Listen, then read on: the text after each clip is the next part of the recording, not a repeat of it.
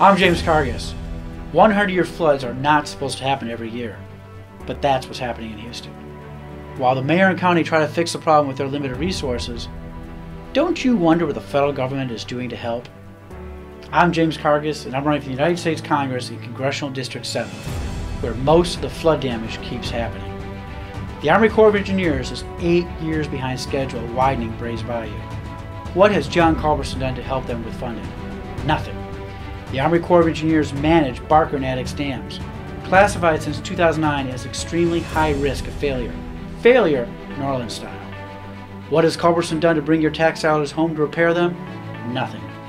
Houstonians don't want another check from FEMA or Culberson's prayers. They want action. I'm tired of a do-nothing Congress. I'm tired of politics as usual in Washington. I am James Cargas, and I'd be honored to have your vote. Together, we can prevent flooding in Houston.